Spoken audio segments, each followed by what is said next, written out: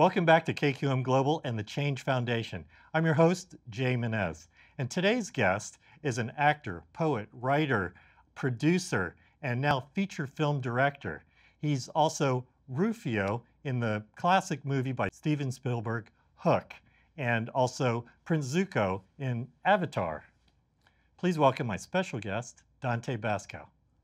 What's going Dante, on? thank you very much for coming. Thank you so much. Good to see you. Always a pleasure. Yes, sir. Yes, sir. So you've got your roots in hip hop music, I understand. Yeah, definitely. I mean, me and my brothers came to LA over 35 years ago to get in the industry, but we started our whole career, at the very ground level of the entertainment industry, with the ground level for us is the actual ground. We're b-boys in the Bay Area in the 80s, and I'd say the golden era of hip hop, and we became popular breakdancers in a group called the Street Freaks, and performed all over town, and then got picked up, started performing for San Francisco 49ers and Oakland A's, and got scholarships to San Francisco Ballet Company, and started dancing with the San Francisco Ballet Breakers. And so my career went into film and television, and then through poetry and music. But once a b-boy, always a b-boy. We're the generation that grew up as, hip-hop, the hip-hop generation. This is the maturation of hip-hop. Yeah, right. So b-boy, breaking boy? Yeah, breakdance, breakdancer, b-boy. My original name was Poppin' Fresh, because I was like, popper. But I had a lot of different, I was like the utility knife in the crew. I can do a lot of different things. Went Poppin' Fresh, and I went to Defrost, but Poppin' Fresh was like the OG name. Right on. Wish I could have seen that. Yeah, there's videos out there. We're gonna have to scour YouTube for all that stuff. Yeah. And so you really made a name for yourself in that before you even came to Hollywood and became an actor. Tell me about kind of that transition and how you managed dancing in the Bay Area and acting and going to class in Los Angeles. Yeah, we came as dancers, and when you're in the Bay Area, which is a great place, we became, somewhat of a kind of a bigger fish in a smaller pond up there as far as the art scene, and doing a lot of stuff, winning a lot of breakdancing competitions on the weekends. Like I said, getting picked up by these, by the A's and by the Niners to start getting paid to dance, and then studying ballet at, the world-renowned San Francisco Ballet Company, and also breakdancing with them. And then also getting paid to dance in like the Nutcracker and things like that. All that happened before before the age of 10. So me and my brothers were doing all that at 10, on top of battling and dancing in the streets of Telegraph Avenue on the weekends in Berkeley or Pier 39 in the city.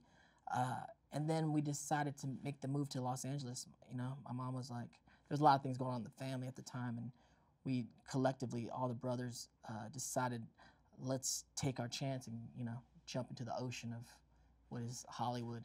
And we came down with like literally in our old red van with $100, with my mom and my dad kind of gave us a year to kind of make something happen.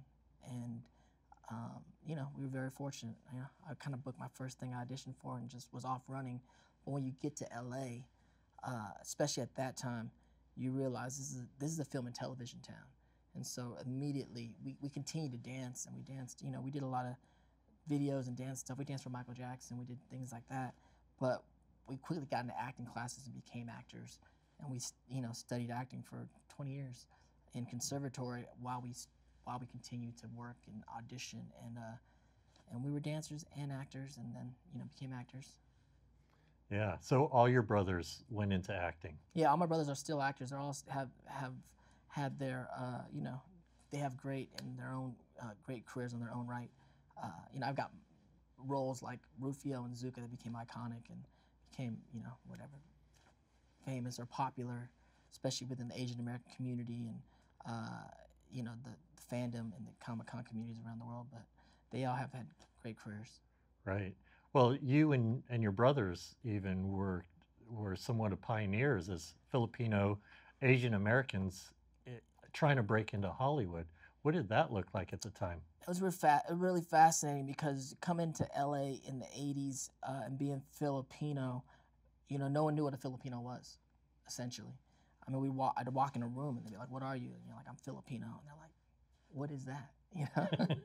But being Filipino, where and y'all know you're Filipino, we're we're kind of a hybrid race. We're Asian, but we're also, you know, we're colonized by the Spaniards. We're like an Asian Latino, and it would work out in a lot of different ways because there's a certain you know, hustle about LA, and there's a certain thing about everyone trying to put you in different boxes, and just being Filipino, you really don't fit in any of the boxes wholly, but you kind of fit in a lot of the boxes.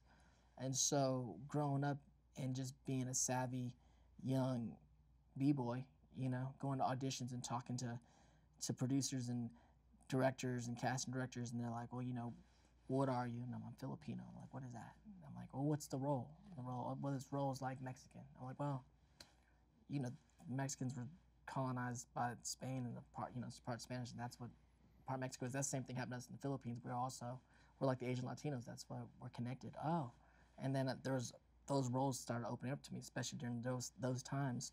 And so I did a lot of Latino roles, whether it be Puerto Rican or Mexican or whatnot, or they'll be like, well, what is this role? It's Asian, or what kind of Asian? Chinese. Oh, Chinese. You know, my grandfather on my mom's side, you know, they're part Chinese. Oh, so yeah. So all those roles started opening, and I got to play a lot of different Asian roles, whether it be Chinese, Japanese, Korean, Vietnamese kind of thing, in that era also in film and television. And then almost 20 years ago now, I did a film called The Debut, which became the first. It was the first ever Filipino-American film produced in Hollywood, and I got to play the lead role, Ben Mercado, and that was really important to me, and I was proud of that. I'm still proud of that. It's a celebrated film. Yeah, that was amazing. I remember seeing that when it first came out. Yeah. In fact, when I lived down in Orange County. Okay. I met the director of that film. Yeah, Gene Kahayan. Shout out to Gene Kahayan.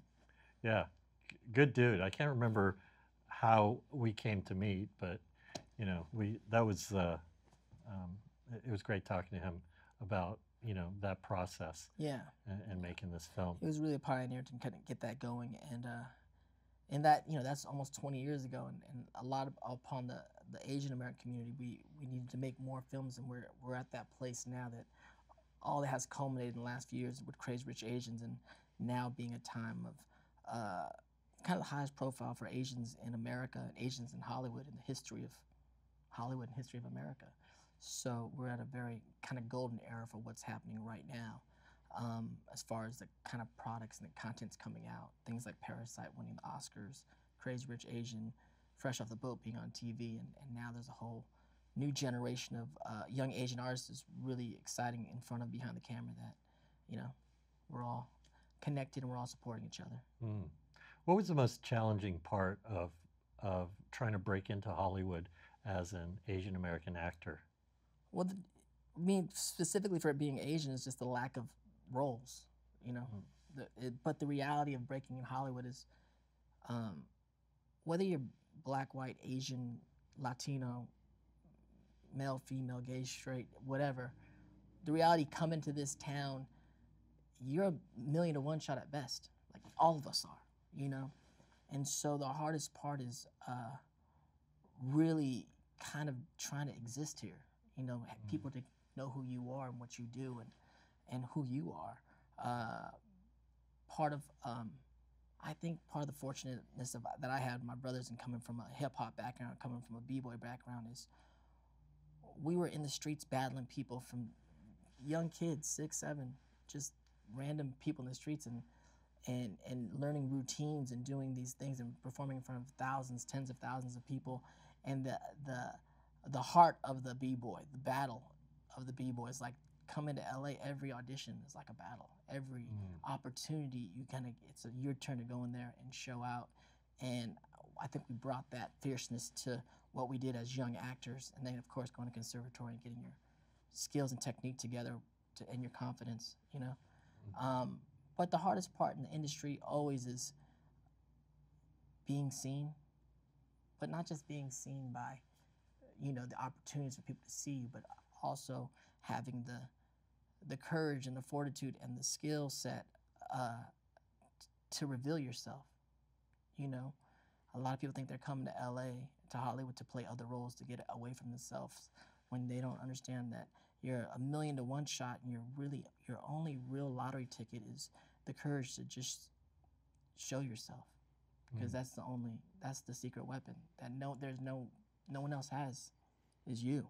And a lot of people go through acting classes, and a lot of people go through conservatory or colleges to get to a place where they can actually reveal themselves.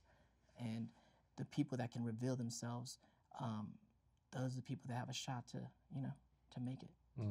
It's trying to get to that truth behind it all. It's the truth, yeah. And it's it could be a lifelong process, or it could, some people come to town and have a bit of that coming into it.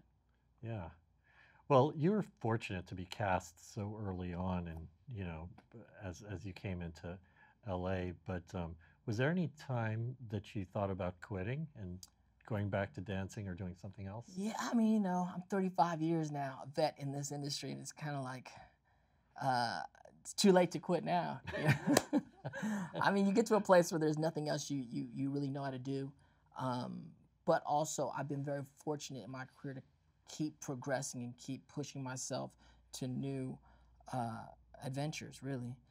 From dancing, b-boying, to acting, from acting to writing music and becoming a rapper, from doing rap and music with my brothers to writing poetry and starting DPL, the Poetry Lounge, which has become the biggest poetry venue in the country, and being a part of the poetry scene for years. From writing poetry to then taking that writing and then writing plays, and then from writing the plays, writing screenplays, and then writing those screenplays, and then becoming a producer to produce. It's like there's a process that happens. Then from producing for 8 years, Asian American cinema, I finally get to direct my first film that I co-wrote with my brother Darian.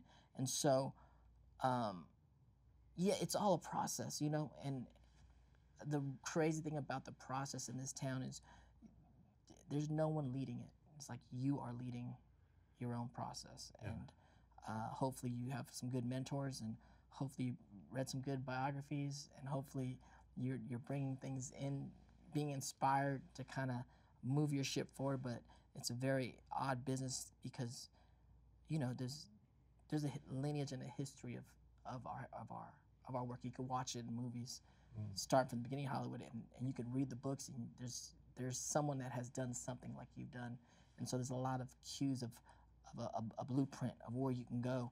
But at the end of the day, nobody really knows anything in this industry. You know what I'm saying? We've all had successes, and we have inkling of how to make the next success, but that's what makes the industry so hard is it's really on yourself to kind of move it forward, take chances, tell your stories. Hopefully that story resonates with an audience at any given time and can transcend, what you made. That's deep. I like it. Well, you're a creator, so you got to create. And then as an artist, you've done experienced all these different art forms. Right. Is there something that you haven't explored yet that you've been wanting to? Everything. I mean, the great thing as an actor is every character you get to play is something you have to study, someone new, a new character, a new job, a new thing. And so as a filmmaker too, when you're telling stories, it's like you're not an expert in anything, but you hire experts, or you go around experts, whether they're an expert doctor or a plumber, and you try to find the fascination and the awe in what everyone does. And so that's what kind of keeps everything fresh, is the next gig is something, you have to learn something new. Right. Always. As far as mediums and as artistic mediums, I mean, I'm, like you said, I'm a creator, and people always ask, like, do you like acting better, or film acting, or voice acting, or directing, or writing, or poetry? But ultimately, I think, I'm like a lot of artists. It's really, it all comes from the same energy space. It's like we all, I mean, I don't want to speak for all artists, but I feel like it's this urge to express yourself. Like I'm just trying to express myself, and I'm trying to say something I'm thinking about, or some story I'd heard, or some story that I want to tell, and that story might come through a verse in a song, it might come through a poem, it might come through a whole film I wrote, it might come through directing and being part of a story and helping to cultivate that story, or it might come through the performance of it, But at the end of the day, we're just trying to express ourselves and tell story. That's like the simplicity of it, you know. Has there been a consistent through line in your career with that message that you're trying to get out there? Yeah, I think, I mean, like I'm an oddity. I mean, everyone in Hollywood's an oddity. Everyone's a long shot, and everyone has their own true Hollywood story, right? But you know, I'm considered like, you know, even though I'm not the first Filipino actor in Hollywood, there's been some greats before me, like Ernie Reyes Jr. and cats like that I looked up to before I got it. But I like more of them that came and people put the pioneering tag on me, and so part of my thing is really being the first and trying to break lines. You know, there's a whole generation of people come up to me, especially Asians that grew up in the 80s and 90s, early 2000s, and they'll come to me in the streets and they'll be like, yo, man, you're the first cool Asian I ever saw on film and television ever in Hollywood, right?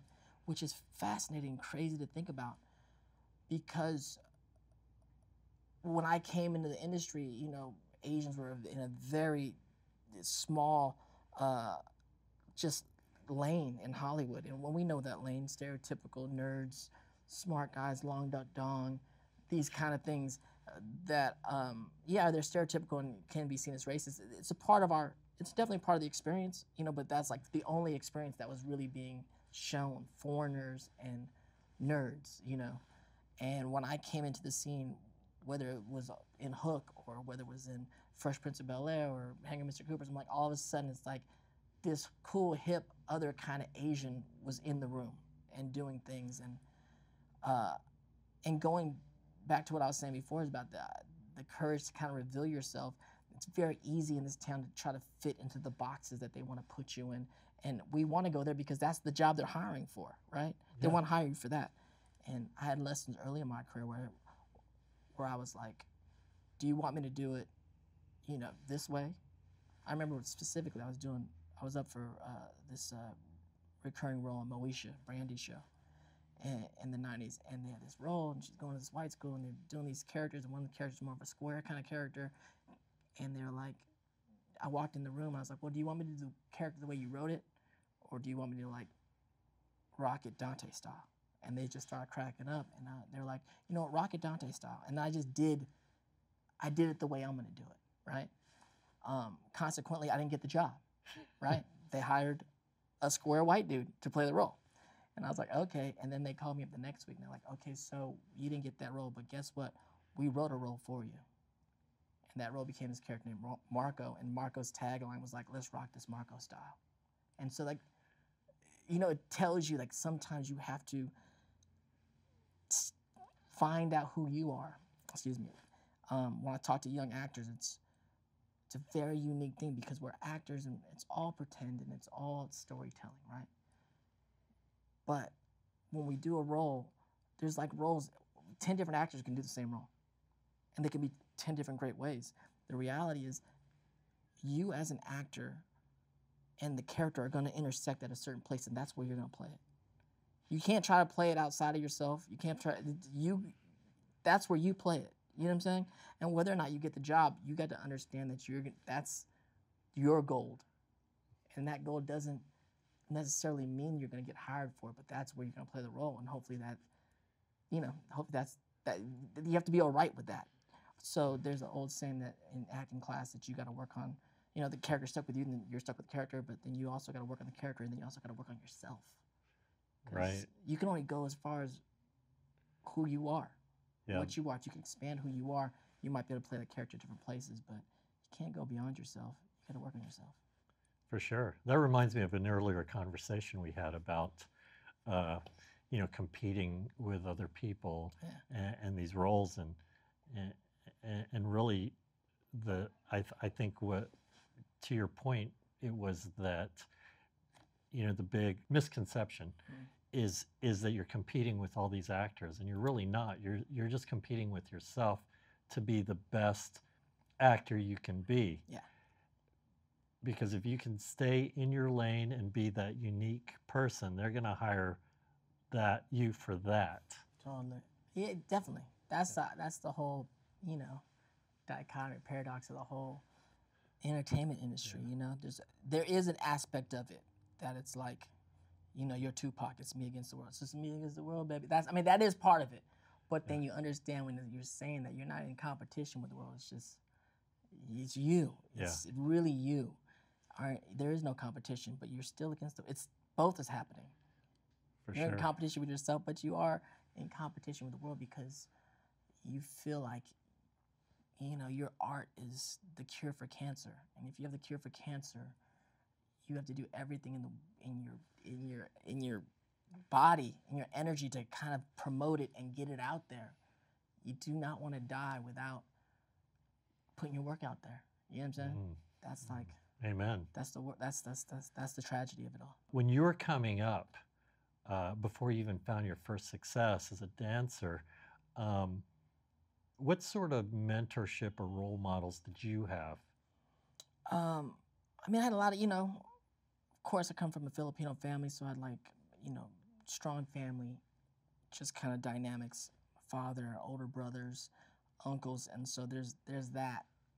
But as far as, you know, you kind of have to have it in yourself.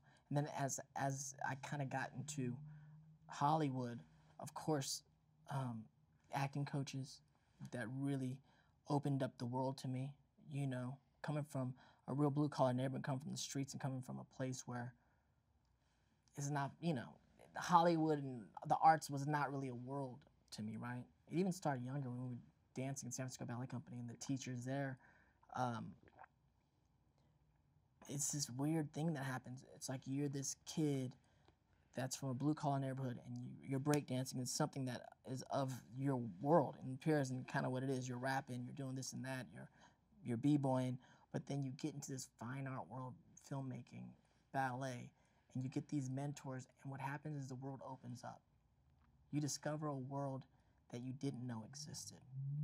It is almost the equivalent of Harry Potter.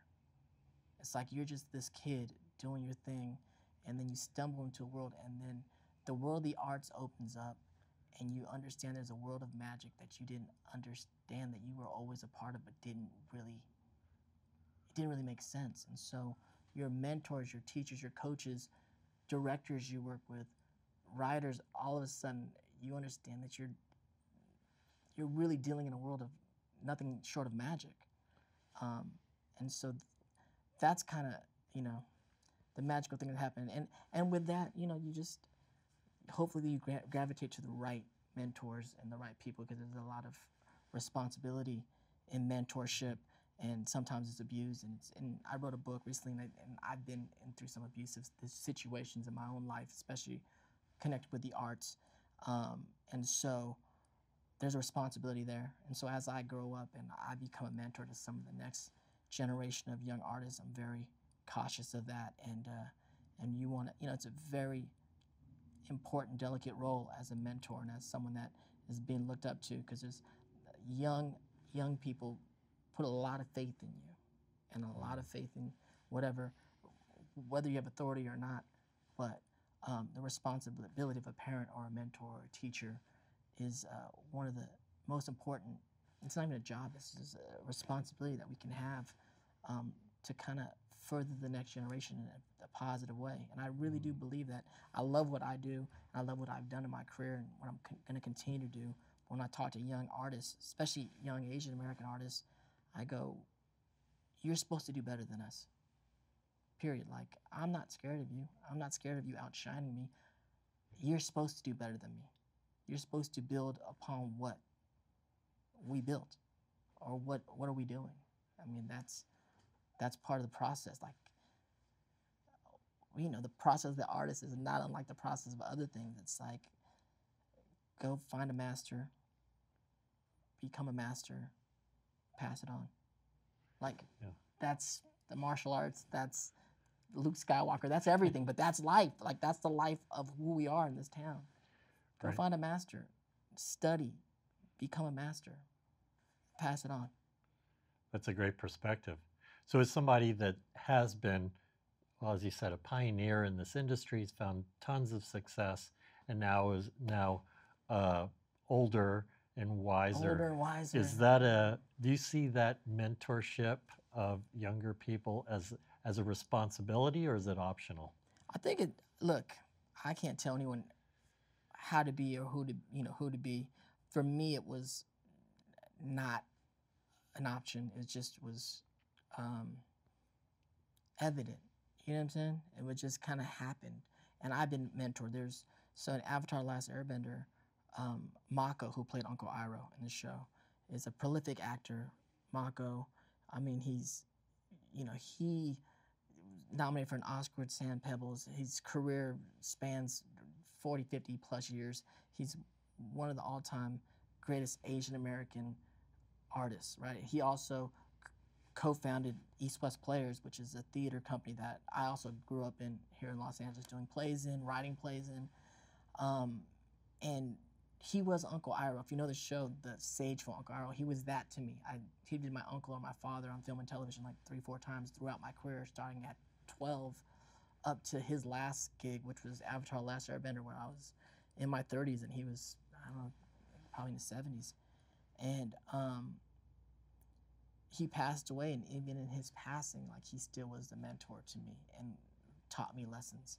I had asked him questions throughout my whole career, and then when he passed, and realizing that I'm a part of that lineage of Asian artists in America, which I didn't understand really until that point, and seeing that he created East West Players, and that's something that I got a lot of knowledge and experience from. And you realize it's less about you and more about passing it on to the next generation. And that led me to creating my first production company and starting shooting films out of Hawaii, Kinetic Films, with James Sereno out there. And I just created an Asian American film company, right? And people are like, why are you doing this? This is 10 years ago. And I picked up one of the kids from YouTube, Kev Jumba, who was one of the biggest YouTubers at that time, and we co-wrote a script and produced a script for him. And it was like, why? What are you doing? And like I said, those films and that conversation has all ultimately led up to, I created a group called We Own the 8th, where Asian Americans take over the 8th of every month to celebrate Asian media in America. Like, forget Asian American Month. We don't even know what it is. We know February is Black History Month, but not even Asians really celebrate it. You know, forget the month. Let's take one day every month and celebrate Asian media, and started having a monthly group session of artists coming together and keynote speakers and whatnot. And a lot of those, like I said, a lot of those conversations led up to, you know, me talking to John M. Chu and him setting up Crazy Rich Asians, and I'm proud to be a part of the voices that led to that and where it's going. Yeah, that's wonderful. And, you know, back to mentorship, perhaps you'll be somebody's Mako one day. I mean, there's all this new generation of artists coming up who look up to you and see you as that person. Yeah, I think when I was doing We Own the 8th, a lot of young YouTubers came through, and a lot of our conversations were, you know, they look up to you. And it's not something as a young artist I was very comfortable with, but now, decades in, and there's a lot of young artists that come to me now, like, I grew up watching your stuff. You being here in Hollywood made me feel like I could be here. And then talking through the ups and downs of the industry, sharing stories, giving advice if needed, just even being there to have an ear to listen to what they're going through, because things change, you know, and stakes get high in this town, and this industry can really, it will definitely make you question who you are and what you think you are and who you actually are. And so I think to be an elder statesman in town to help some of these young artists do the next step, kind of get over some of the bumps that I hit, is part of, you know, it's part of my thing now, and I welcome it with open arms, trying to be, you know, gracious at the whole time as it all happens. I can see another 35 years ahead of you. Yeah. So, elder statesman, you're just getting started, Dante. I was just getting started. I'm a young vet, I guess. I'm a young vet. That's right. All right, shifting gears a little bit here. What sort of racial injustice did you have to deal with coming up?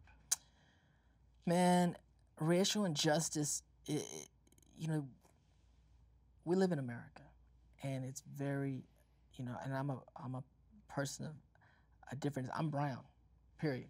I'm brown. Like, that's what you are. And I'm Asian, right?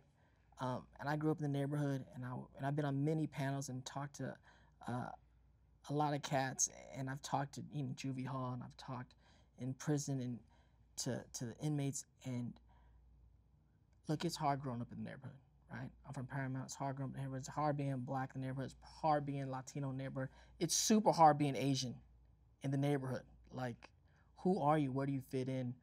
What's going down? And when you're from the neighborhood, we all have our stories. I didn't gangbang. I wasn't a bang, but you knew everybody. You were down with everybody. And there's racial injustice that you get, of course, by the cops, being pulled over by a cop and having that dangerous or at least very adversarial, tricky situation is, especially us growing up, high school and whatnot, it could be a weekly occurrence. It's a weekly occurrence that someone can get shot. You know what I'm saying? You're being pulled out of the car, and it's just a part of it. I mean, I'm gonna do a poem. So I'm a poet, right? So I'm gonna do a poem. So it's remind me of the story. I don't know how you're gonna edit all this, but since we're all here, I'll just do this poem. It goes like this: Where are you from? Where are you from? Well, that's a loaded question. See, I grew up in a blue-collar town, simply meaning the blacks and the browns, and me being of that category, plus my pops made less than 40. G's a year, it's clear to see that me, I be, well, blue-collar. Better yet, broke most of the time, even better, poor.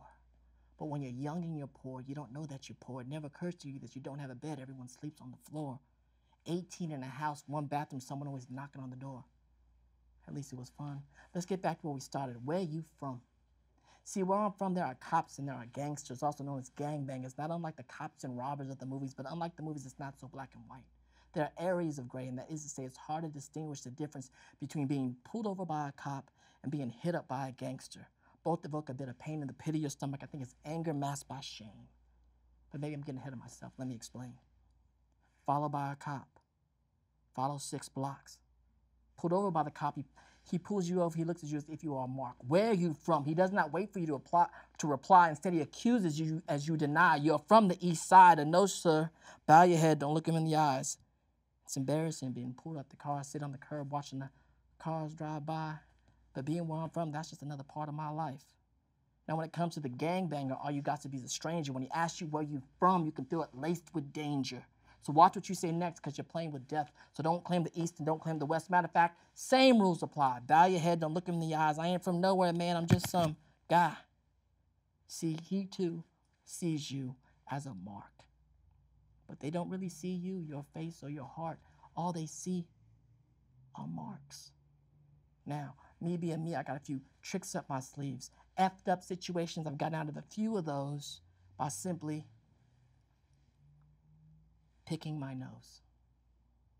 That's right, picking my nose. Check it. When the cop pulls up, I can feel the heat in his eyes, or a Monte Carlo filled with gangsters pulls up next to my side. I pretend I don't see them, and I casually try to pick a booger from my nose. And for a moment, just a second, I'm exposed to be a man, not a mark, a human being just like you. Don't lie, you got boogers too. Seeing the cop, he continues to just roll down the street. The gangsters, where they just laugh and then they just leave. Sometimes when you see a little bit of yourself in someone else, it can set you free. And the funny thing is, I'm probably from where they're from. The other side of town, I'm just trying to get home.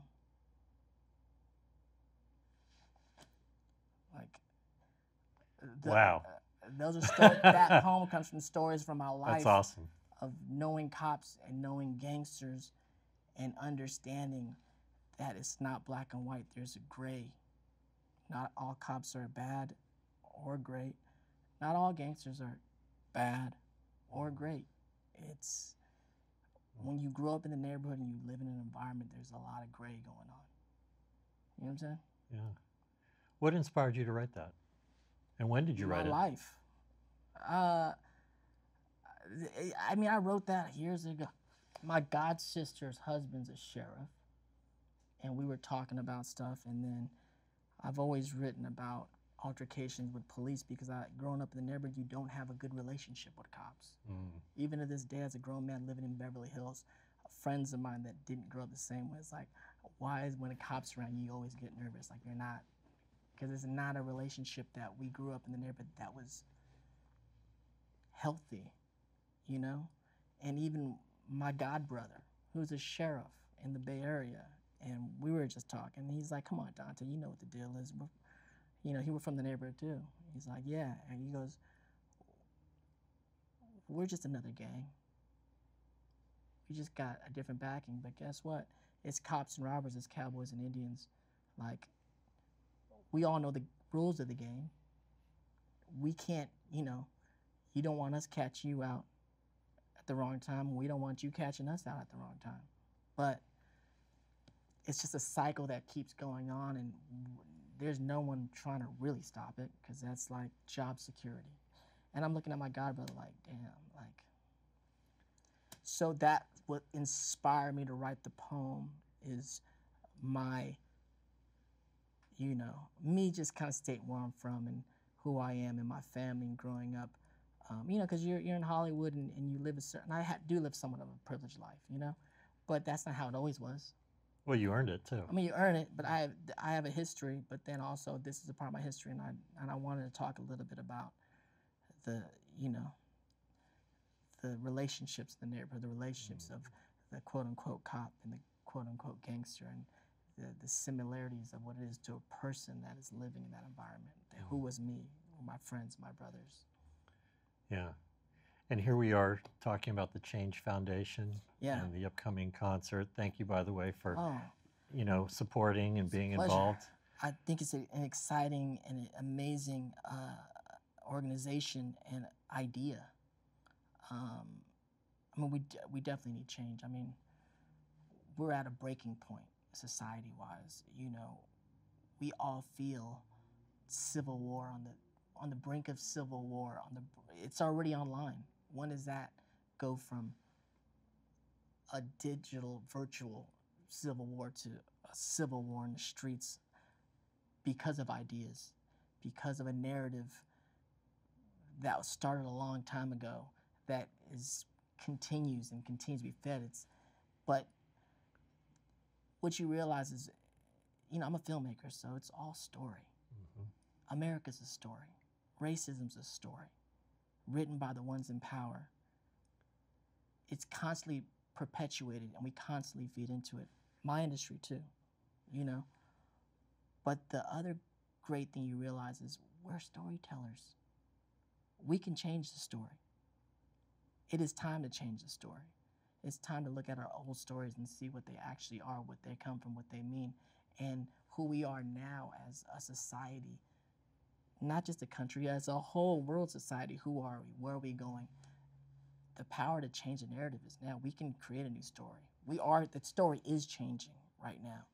And so to be a part of that and to be in an organization that is seeing, you know, just the idea of a life scholarship. It's a paradigm shift in aid, you know. Yeah, college scholarship for a certain era, a certain time meant something, and it's nothing wrong with college. I didn't go to college. You know, college was not in my history. That's not what I did. Nothing against people that go to college, but it's not for everybody. That's not the end all. And beyond that, the people that I know have gone to college, not all of them are living rosy lives. A life scholarship, mentorship, understanding that the ones that are in need don't just need it over here. We're going to need it the whole way through. I was fortunate to have a family, even in the worst of times, even in the most brokest of times, living in a house with 18 people in one bath. Do you know what that means? 18 people in one bathroom in America, in Paramount, California. That's where we were at, and it was fun. You know what I'm saying? I don't like to look at my life as we were like in the hood and it was all, it was fun. We still had it was some of the greatest times. But I had a father, I had family, I had people to get me through these times. The ones that, the victims of violence, of hate crimes that no longer have that support system, and to be able to understand that they need it now, they need it young, they need not just the money, they need someone to walk them into the store to buy the shoes. Not just the shoes. They need the process of someone to be there to help pick out the shoes. That's family. That's family. You know what I'm saying? That's connection. That's what we ultimately need. That's mentorship. That's human interaction, not just funding and good luck. That's not always helpful. So I'm really excited about the potential of the Change organization, and I'm excited about the artists coming together for the concert to promote what's going on.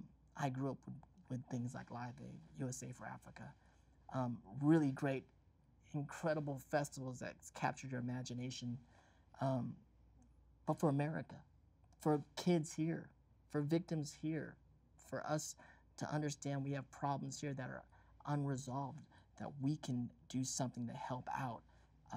That's really exciting to me. What should the narrative be to perpetuate this positive change that we're all looking for? That's a good question. I think we're searching for the right narrative right now.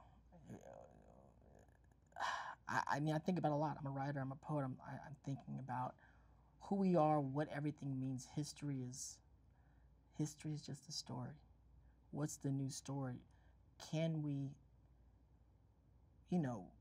part of me as being a brown person, ethnic person in America is wanting us to really see who we are. Like, let's not buy into the old just stories of what a patriot is and what it was and go, let's really decipher who we are without the blind pride of America's #1, we're the greatest in the world. I fear that, we have myself included, I'm not putting myself outside of this. I'm American, proud to be American. But as a whole, we're a very bad combination of overall ignorant and arrogant. And ignorant and arrogance leads us to a really volatile, dangerous place. Part of the narrative I would hope for is us to really see who we are, how we got here, and what's the real American story. What's the real American story? And is there, even though it's ugly, even though there's genocide of Native Americans, years of slavery, a country built on free labor, there's actually, if we look deeper, there is something that is prideful even in the ugliness of what we've done as a country. Let's not hide the ugliness. Let's look at it, examine it, come to terms with it. The only way to move forward in a healthy way is to really understand who you are and understand what that is. I mean, who are the patriots? Understanding that the guys that left England to make America were the rebel rousers, were the gangsters of their day. Understanding the Boston Tea Party was them doing black market tea against the established government selling tea in England is no different than what the kids were doing selling weed on the corners doing, you know what I'm saying? Like, there's parallels in what's going on. The American dream and the American way is not necessarily what we're sold of, just hold your nose to the grindstone, do the right thing every day, and you're gonna make it in America someday. That may not be the real American dream. The American dream may be Jay-Z, may be the crooked ladder, maybe the understanding that the real American dream is the guys that went outside the system, created something, and got so powerful and legit that they came back to be on top of the system. And that's also there. Even though it's a crooks and castles mindset, there's a certain pride in that kind of America. That is a real part of America. We are the outsiders that somehow succeeded and made right at the end. I don't know what the new narrative is going to be. I think collectively we're going to find it, but let's find the truth of the whole thing and not keep reliving and rehashing these old narratives that were only to really benefit one group.